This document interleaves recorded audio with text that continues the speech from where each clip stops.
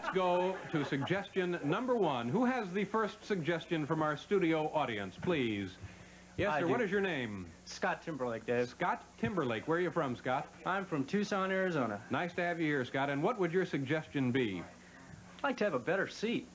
I understand you have connections around You would here. like... Where are you presently seated, Scott?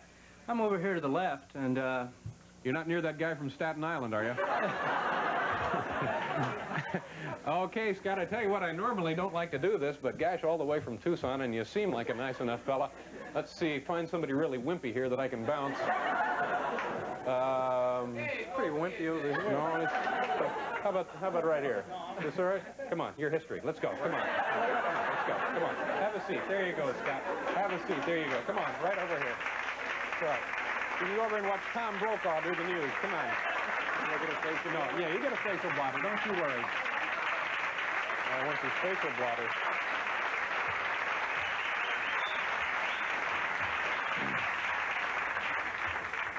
Yes, he'll get a facial blotter. Don't you worry.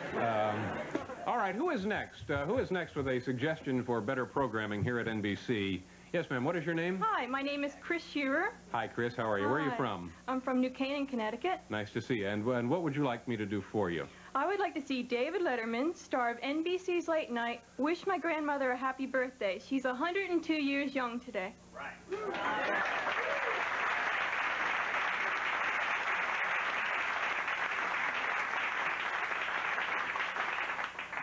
I'm sorry, Christine. These things have got to be within reason.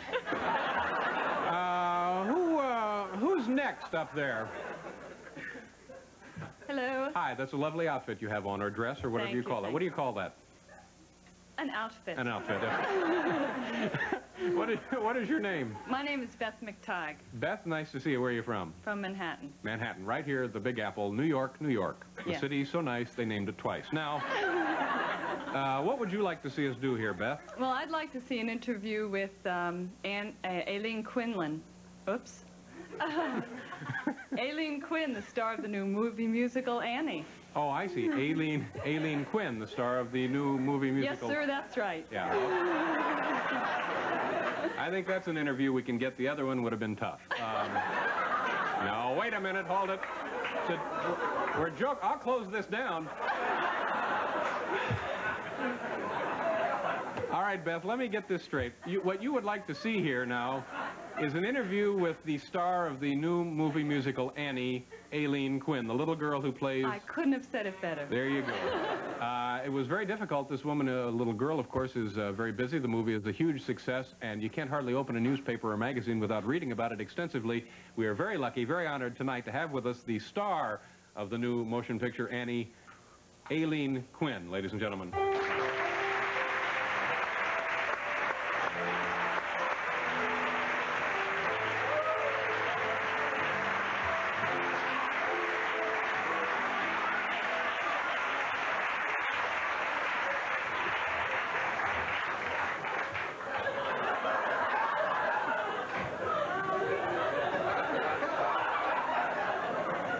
Nice to see you. How old are you? 10. You're 10. And do your friends at school treat you any differently now that you're a motion picture star? No, not really. I'm just an average 10 years old like they are. Yeah, yeah. And how did you get along with the other kids on the movie set? Oh, they were very nice. Sometimes we have a fight on the set, but they were nice. So there were some fights. Yeah. Uh-huh. Oh, your hair is lovely, Aileen. What do you want to do when you get older? Oh, I like to be demonstrating power tools at Sears.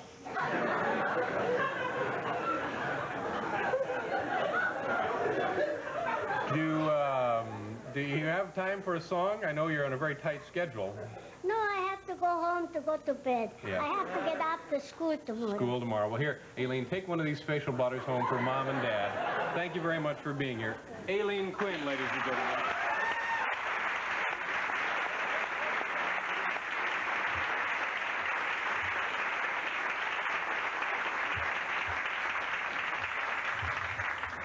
Going to demonstrate power tools at Sears. Do we have time for one more audience suggestion, please? Yes, sir, your name is? Saul Fromer, Yes, Saul, welcome to the program, and where are you from, sir? Jericho, New York. And what would you like to see happen on network television? I'd like to hear a cut from the new You Downs album. Well, fortunately, I have a copy of the latest Hugh Downs album. This, of course, is entitled An Evening with Hugh Downs. Let me just read you briefly about Hugh. It says here in the liner notes, on camera, Hugh is an accomplished salesman of floor wax, paint, underwear, headache remedies, or carpeting, also the host of ABC's 2020. Off camera, Hugh relates his enriching pastime to a serious quest for answers about man's role on Earth and his relationship to the universe. And I think that it's never more evident than it is in this album right here. And what cut would you like to hear, sir? Cut to side one. Okay, that would be that would be To Pass Away the Time. Ladies and gentlemen, now Hugh Downs singing To Pass Away the Time. I met her in Venezuela with a basket on her head. If she had met others, she did not say, but I knew she would do to pass away the time in Venezuela. Hugh Downs, ladies and gentlemen, To Pass Away the Time. Everyone who participated in that, of course, received the facial blotters. We're going to pause now. Jerzy Kosinski will be joining us right after you take a look at this.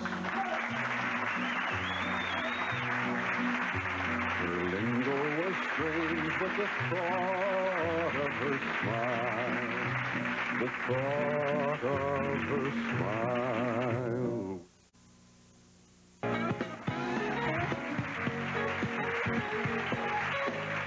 Thank you. Welcome back to the program. We have a fine show for you tonight. My first guest proved the last time that he was on this program.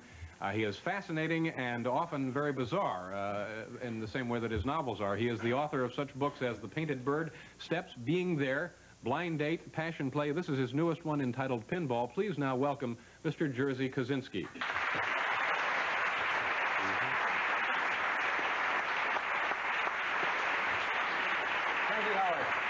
Nice to see you, sir. Thank you very much for being here. You look great. You look fit. And thanks for not bumping me off. Now, you might explain what that's in reference to. Last time I was supposed to be here, and we ran out of time. That's right. You ran out of time. That's right. And your friend Paul Simon was here, and things were. And he extended his time. That's right. No. That's what you get from friends. No, there are no hard feelings here, I trust. Nope. Okay. I live 10 blocks away, so no problem. You can come back anytime. Well, maybe some night we'll just do the show from your house. Anytime. Now, I want to ask you a question here. In this introduction, which was written for me, you're referred to as being bizarre, as in the same way that what you write about is bizarre. Do you consider that to be an accurate assessment of yourself? Well, I read your profile in Rolling Stone. I think you should be the last one to ask. I think tonight we are even. No, it was, let's go on to something else. All right. But when you were here before, we just began to touch on part of your behavior that encompasses going out at night. And I said, well, where do you go? And you said, I'm not telling. Remember that? Where do you go? When you go out at night. And you led me to believe that it was more than just going out to get a beer or two. Right. Yeah. Mm-hmm. And you do that every night. Right. What time do you go out? 12. Midnight. 1. Midnight or 1. Mm-hmm. Now, where do you go? You really want to know? Yeah. Well, let me make a little statement before. Okay. I go to the places primarily where people meet each other. Now, after midnight, that's not a factory, it's not a garage, it's not an office building. It's a place where people meet each other rather informally, to be together.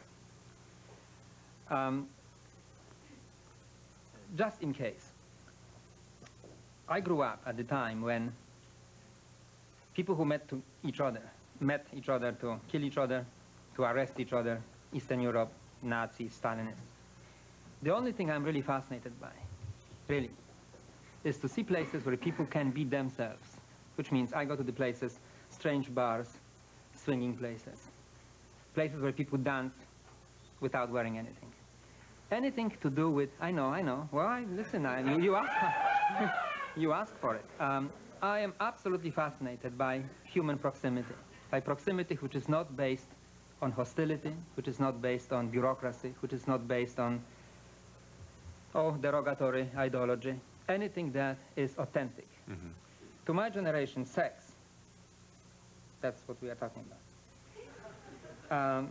In any case, you know it from my books. Sex was the only positive force in society. It's the only force responsible for life, for you, for me, for them. Every other societal force that I have seen was basically negative. Military, ideology, bureaucracy, state, these were forces that were responsible for destroying all of us. In fact, after you bumped me off, after I was bumped off the last show, I decided to rehearse, so to speak. So I went to one of these places, and I ran into someone from Eastern Europe. Okay, let's stop right there. You went to one of these places. And I ran into someone from Eastern Europe. What places? You've mentioned now sex and naked dancing and Lord knows whatever. That's the place. That's the place. Now, what specifically, so everyone understands where you were? It's a place of the kind I describe in Pinball, Dead Heat, or the Dream Exchange in Passion Would Play. this be a place, that, a name others would recognize perhaps would be Plato's Retreat? Is it similar to an establishment like that? I don't recommend any particular place. I'm here as a novelist. I go to all kinds of places and I synthesize them. It's one of the places in which people are basically adults and they do what they want to do. In circumstances less formal than this one. Yeah. So now... and not everyone is dressed in white. Now you show up. I show up and I look. I just walk around and I look. I keep watching. Remember being there? I like to watch. Right. I love to watch. I'm all over the place. Now don't people say, oh look, there's world-famous author and actor Jerzy Kosinski? Well, no, they are preoccupied with so many other things at the time that they do not, actually. This is the last thing they would want to pay attention to. Now, you only go there to watch? I go there to write. Where do you keep your pencil? Awful joke. Now, okay, you go there to, well, we're going to pause for a commercial. We'll be back to find out more about this fascinating man.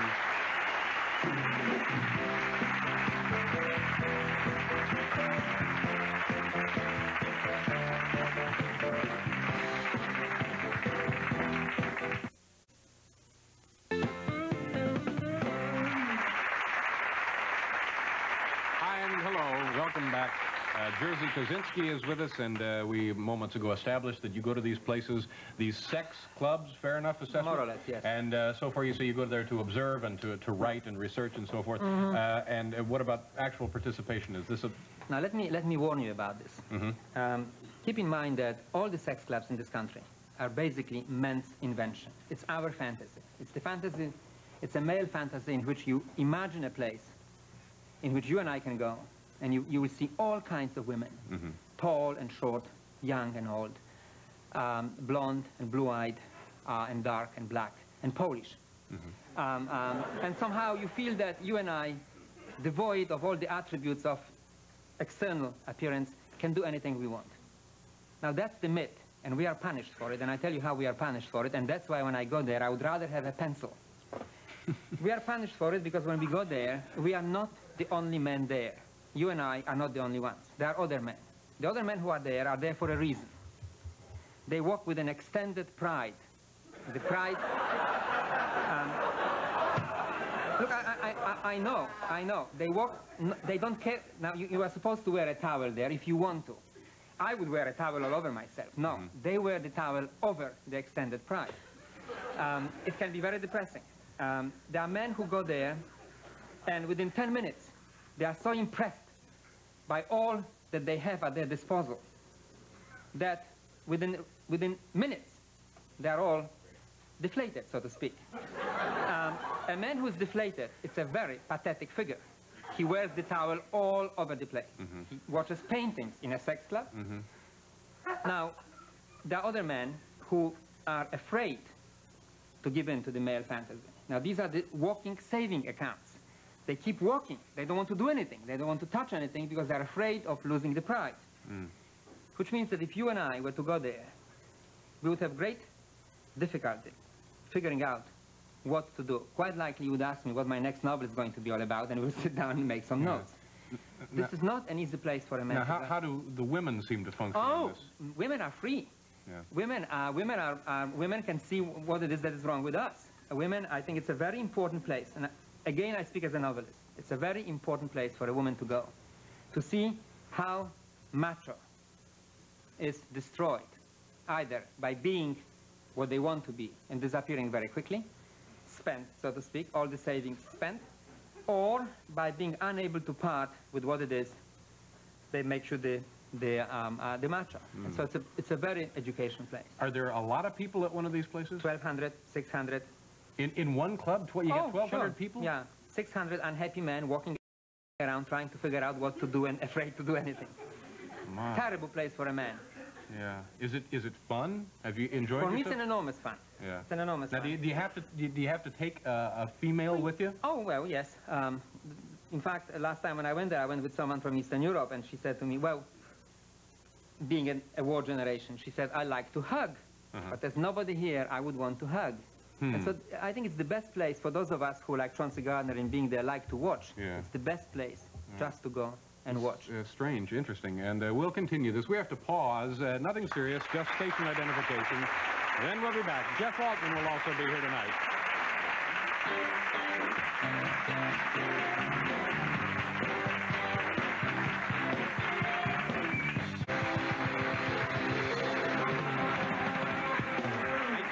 So much. Hello and welcome back to the show. Mr. Jerzy Kosinski is here. Also later tonight, Stupid Pet Tricks, and comedian Jeff Altman. Now, you mentioned that you were at one of these clubs with a woman from Eastern Europe. Is that what you said? Is there a great change or a great difference between sexual activity or values or interest between Eastern Europe and the United States? Enormous. Enormous. In fact, it's two different planets. I brought you some examples. I knew we were going to talk about it. When I was writing Pinball, I kept cutting out clips from American newspapers, magazines. Here is an ad which appeared in all major magazines. Had a vasectomy? Question mark. Now encourage others. If you are already one of thousands of men who has had a vasectomy, join the National Vasectomy Club and inspire others to follow your lead in bringing population growth under control. Wait.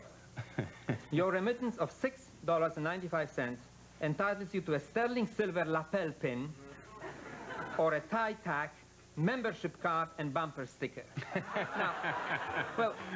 Now, I understand lapel pin, but imagine dancing with someone and she says, well, what is this? And you say, vasectomy club. Vasectomy club.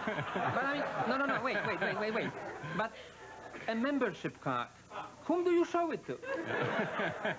Now, imagine yourself driving on a highway and you are stopped by the highway patrol and they say, hey, buddy, 65, 75 miles per hour, this is 55 miles zone. And you say, officer, this is my membership card. In the American Vasectomy Club. I'm rushing to bring the population growth under control. Now, things like this are just not, this is Anglo-Saxon collective thinking. Well, now, it's not a bad idea to observe population control all right. theories, now, but listen to this one. Listen to this one. Now, that's an ad throughout the United States. Candy pants, 100% edible underwear. Now, you can tell that I don't eat that much. I'm basically rather slim. Candy pants, 100% edible underwear, come in 3 tastes: butterscotch, cherry, and banana. Have you ever had one? I've never laid a... No, I've never had any... Now, never laid an eye, never seen them, no. No, okay, now they are male and female pants. Now imagine yourself being suddenly attracted to this particular kind of a menu, candy pants. That's American. You can't find this in Europe. Now how do you eat this? At which stage, well, right, let's say that you develop the sudden hunger. At which stage do you eat candy pants? Do you eat it alone? Do you eat it off someone? Now wait. If you eat it off someone, After all, that's what it says here. A candy pants, edible underwear. At which stage do you start to nibble? When you're hungry? Hungry for what? These are the kind, you should, in fact, you should tell me what to do with this. Oh, This no, is no. very American. Imagine, let's say I would file a malpractice suitcase against the manufacturer of candy pants. How does he defend his business in court? Poisoning. I mean, I developed a poisoning. Yeah. I developed malnutrition as a result of it. Now, if I were to tell you that the candy pants are made in this country and they are sold in all the novelty shops, and they are made in a certain town, and the address is Prospect Heights. Now, this sounds like something that I would invent. Now, could I possibly invent anything like this? So you wouldn't see this, in other words, in European What I'm basically communities. saying is that there's a freedom here that you actually don't have in Europe. Yeah. There's a sort of a marginal business in the United States, the business of being free, which eventually becomes central. Playboy and Penthouse would be couldn't really exist in Europe, Western Europe, or certainly not Eastern Europe. Well, I think everybody has the different, the opposite feeling. Perhaps not in Eastern European, but they say that things are looser more in France and Italy and those countries. Nothing of the kind. I mean, it's just impossible that you could come up with something as bizarre and at the same time normal. I mean, you do buy these things all over the place. I mean, you can dance any way you want with the vasectomy club La Felpin. In Western Europe, I would be banned from every dance floor. This afternoon I was reading an article, a recent article published about you, and there was a little mention that caught my eye. I think it said this about you, that you keep a Buick. You have a Buick? Yeah. You keep a Buick loaded with weapons and food? No, I don't. I have a Buick, old Buick, with hardly anything, just a few belongings that I need when I go around. The article made it sound like you had this thing. Well, you had your article this week. You know how accurate these articles are. Well, but... Is your article accurate? I mean... I haven't read the article, so No, it's...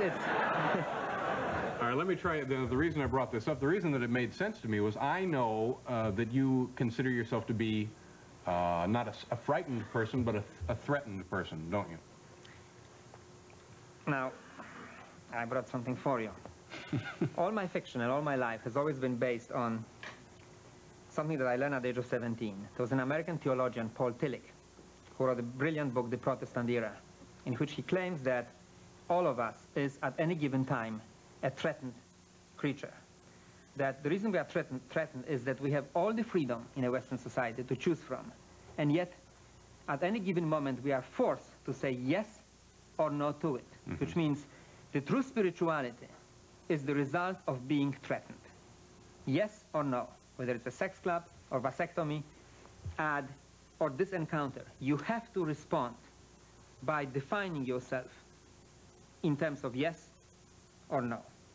And so Paul Tillich, that's why I came to the United States from Eastern Europe. This was the country where actually I could legally say yes or no to any kind of an encounter, So to any kind of situation. With the freedom of choice also comes this continual threat. Right. Yeah. Well, that's interesting. Will you do us a favor and come back again sometime, and we'll talk about your new membership in the Candy Pants Club or whatever. Mr. Jerzy Kosinski, ladies and gentlemen. We'll be right back with Stupid Pet Tricks.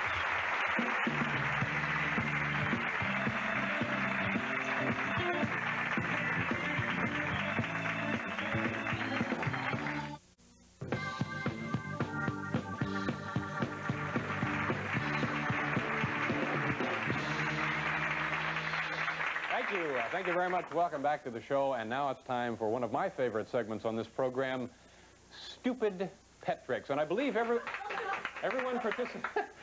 participating tonight, did they get the facial blotters? Oh, what a bonanza, huh? Our first participant, Louise Amatrudo. Let's check the pronunciation. Louise, if you will, walk in, please, with your animal. You're Louise Amatrudo, is that close? And you're her sister Linda. Right. Thank you very much. I guess we walk down a little closer to these marks. And this is your dog? Huey Amatrudo. Huey Amatrudo. Hello, Huey. Nice to see you. What kind of a dog have we here? Half sheepdog and half poodle. Half sheepdog, half poodle. And your trick, ladies, is, or actually the dog's trick. Oh, wait a minute. Do you do tricks? Hold it here. There's a facial blotter in it for you. Now, wait a minute. I'm sorry you had to hear that, Huey. Huey is going to do... He's going to sort the socks out of the laundry. Huey, this comes in handy at home, doesn't it? Yes, it does. Huey will now sort socks. In what categories? Colors? No, he just picks them out of the laundry. Okay, Huey the dog will now sort the socks, ladies and gentlemen, out of the laundry. This will be exciting and well worth a facial look. Come on, Huey, get those socks. Huey, where's the socks? Well, you can't keep him away from those socks, can you? There's one. There's one. Come on, Huey.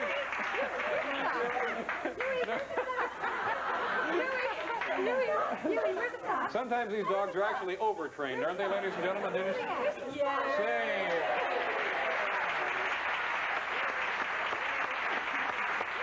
Attaboy, Huey. Very nice. Nicely done. We're going to take a look at all the excitement and drama of Huey sorting socks once again through the magic of slow motion instant replay. There he goes. I guess this was... There, that was the second sock. Unbelievable. Louise, thank you very much. Linda, thank you very much. Huey, thank you very much. Everybody tonight gets a facial blotter. Thank you. Goodbye. Whew. I could use one of those facial blotters now. Participants number 2, Diane and Phil Senecola. I'm guessing at this name also we'll find out. Phil and Diane. How do you do? Did I get your name right, Diane? Senecola? Senecola. Nice to meet you. And this is your dog? Vegas. Vegas? How do you do? Vegas, what a fine-looking animal. What kind of a dog is this? It's a beagle mix. A beagle mix. Nearly sat on my shoe. But then again, who hasn't? All right. What will Vegas do for us? She will eat bubbles. Vegas, the dog, will now... Hello, Vegas. Nice to see you. I understand you'll be eating bubbles a little later. All right. Why don't you just sit down there? Come on, baby. Sit down. All right. What? Obviously to music. Is that what happens? Yes. To Tiny Bubbles. To the song Tiny Bubbles. Vegas, come on. I've seen Don Ho do this many a night. All right, Vegas. Ready? Here we go. Okay, Come on. I'll just stand over here if you need me. Come on, baby. Come on, hit the balls. Tiny Bubbles. Come on, baby. Hit the balls.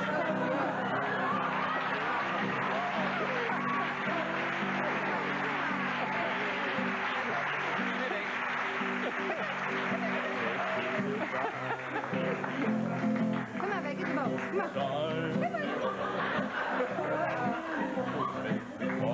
Vegas, come on. Get the bubbles. What are you doing? Come on. Well, apparently Vegas has had enough bubbles. Okay. Here again, through the drama of slow motion instant video replay, let's take a look at Vegas eating a bubble. Unbelievable, ladies and gentlemen. Diane, thank you very much. Phil, thank you very much. Vegas, thank you, sir. Good night. Okay, and our final participant for the evening, I'm guessing that's good for a dog, too, huh? Larry Lanaselli, and again, I'll have to check the name, and the cat, their cat, Larry's cat, Opie. Larry, how do you do? Did I get your last name right, Larry? Lanacelli. Lanacelli. I'm sorry, Larry. And this is your cat, Opie? Right. That's a sizable cat you got there, Larry. And the cat will do dog tricks. Right. Okay. What do you want me to do? I'll just stand over here and watch this. Opie, come on, sit. Give me a paw. My, oh my. Give me out a paw. Give me out a paw. Come on, shake. All right, give me the other one. Well, the crowd is gasping with delight here. Cats love to be turned around like that, don't they? Jump, come on, jump. Opie, jump, come on. Come on, Opie. Whoa! Unbelievable! Very nice, Larry. Let's take another look at Opie and Larry through the magic of instant. Here it comes again. Oh, this will be great. Whoa, my. Thank you very much, guys. Thank you so much. And remember, everybody tonight gets those lovely facial blotters. We have to pause right now. We'll be back with comedian Jeff Altman.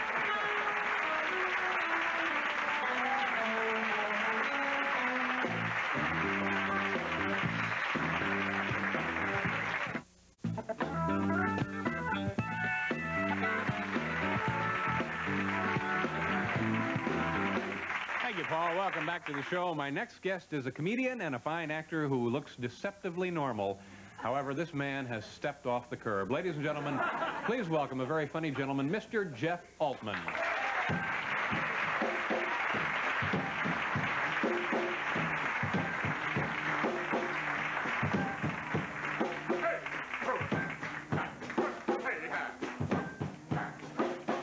Kind of broad at the shoulders and narrow at the hip. And everybody knew they didn't give no lift to Big Jeff.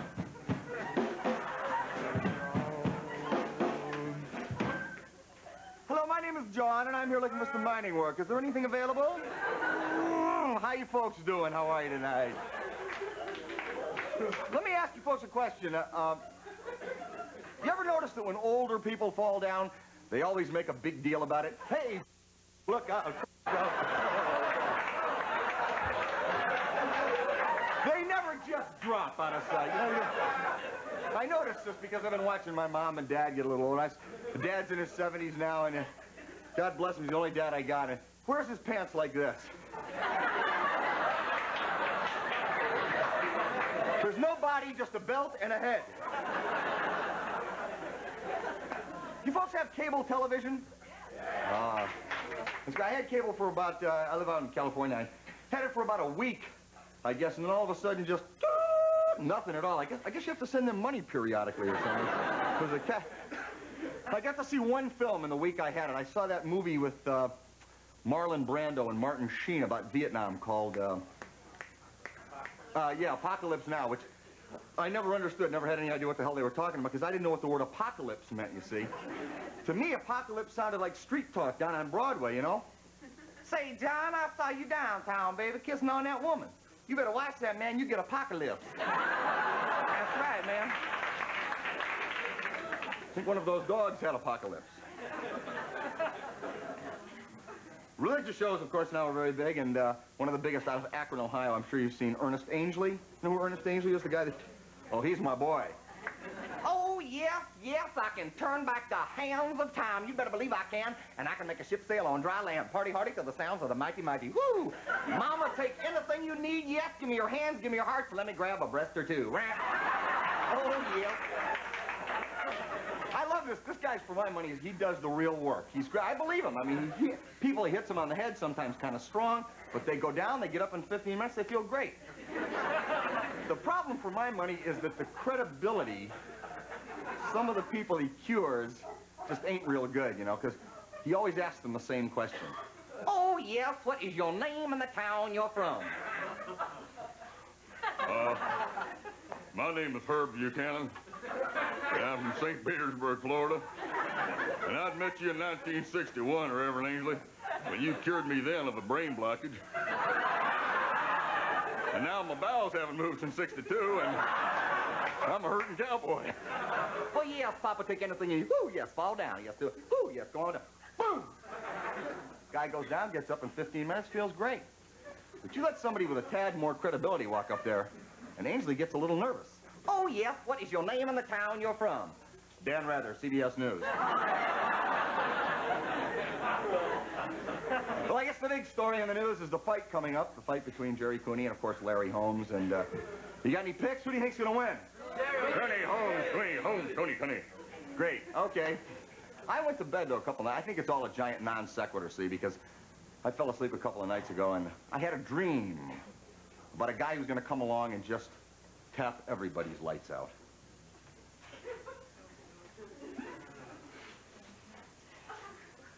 My name is Leonard Moon, and I don't have the brains of an ice cube. I'm ready for Larry Holmes, or even his brother, Mobile Holmes. How do I spell relief? I don't know. Many of you have recognized me from my film career. I played the meat in Rocky. I know I must win this fight against Larry's Holmes. Larry's Holmes. Go back to my former job in the U.S. Navy as an anchor. I'm the greatest boxer of all time. My record now would be 2-2. 22, 3, and 15. 2 wins, 22 losses, 3 draws, and 15 times I say the hell with it, say the Holiday Inn. I love sports, and my man with the Dodgers, Belanzo vanilla wafers is good. Also, I love the Minnesota Twins, but I have never seen them both together. I like ping pong, too, especially when I win and have to jump over the net. Yes, this I like. And now for the 3 things to have a maze let it move. 1, the hardening of Jell-O. 2, why is my left hand here? And 4, why is there always room for Jell-O? Who was that? Last week they had taken me back to Los Angeles. The doctors have taken me to Cedars-Sinai Hospital. I had worked there for 2 years as a cadaver. So they knew me. They knew about me. Come see about me. Come see about me. Nothing. Yeah, thank you. Late, but good. Yeah. Then they put a computer on my brain, and they found out that, Leonard, they said you have the exact IQ of Pi. Alamo. Finally, my main manager have said to me, Leonard, Luke, Leonard.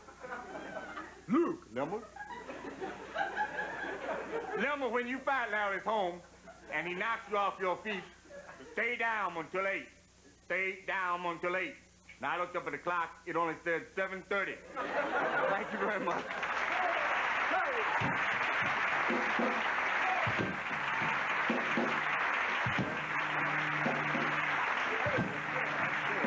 Jeff Altman, ladies and gentlemen. What are we going to do here? Oh, okay. What now? Herb Buchanan? Yeah. St. Petersburg? You did some extra work in Deliverance. These people may not know, but I'm sure they would be interested to know that you worked with Pink Lady. Yes. Pink Lady, and you were the... I tried to save the network, Dave. Yeah. What was that experience like?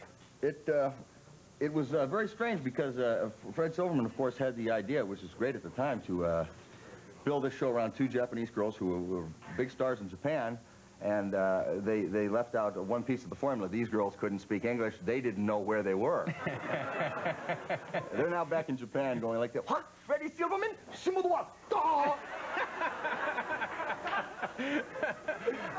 We're going to pause here. We'll be back with Jeff Altman and Herb Buchanan.